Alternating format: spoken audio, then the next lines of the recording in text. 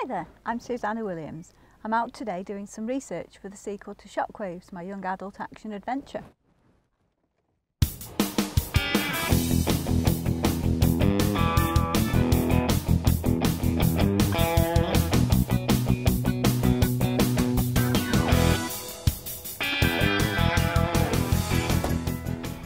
This is Criggion Quarry on the border of England and Wales. Formed by a volcano, it's been mined since the 19th century and it now produces rock for roadstone and ready mixed concrete. But that's not all that's gone on at Criggion.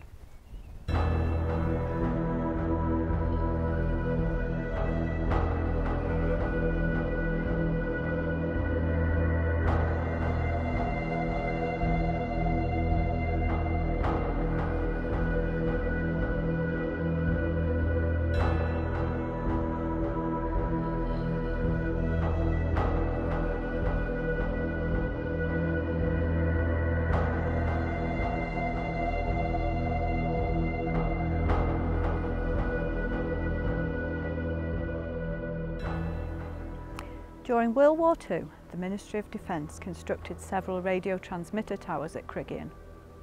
Their exact use was top secret, but it's believed they were a contact point for nuclear submarines across the world. Its existence made this area a Category A target during the Cold War. The radio towers were in use right up to 2003. At around 600 feet, they would have looked something like this.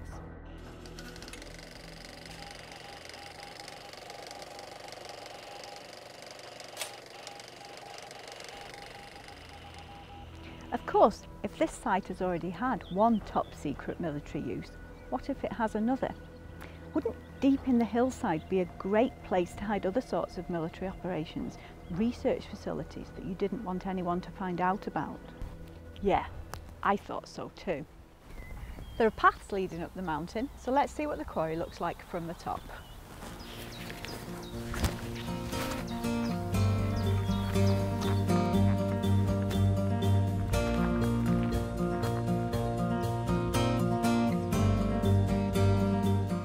Wikipedia says the peak of this hill reaches 1,199 feet.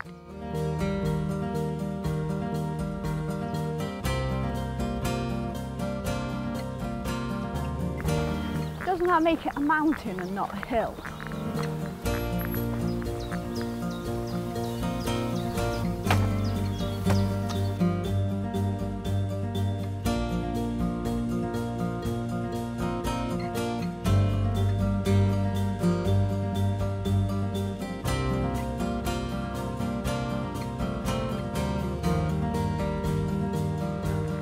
Feels like a mountain.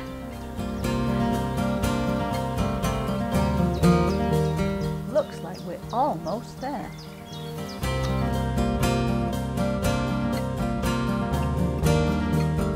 Well, here I am right on the top of the hill. Fantastic view. You can see Cadwaradris, Snowdon, and on a clear day, 48 miles that way is Liverpool. Behind me you can see Rodney's Pillar. It was built in 1782 to celebrate Admiral Rodney's victory over the French and Spanish fleets.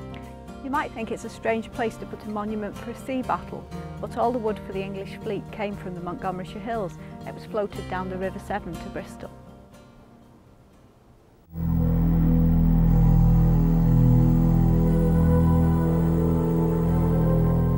I'm thinking it would be a good idea to hide a government facility in the mountain. The quarry would make a great front. The rock face would make it virtually impossible to get on site, and the public would be kept out with security that no one would question. Although I think I may have to beef it up a bit for the purposes of my book. I'm definitely putting a place like this in my next book.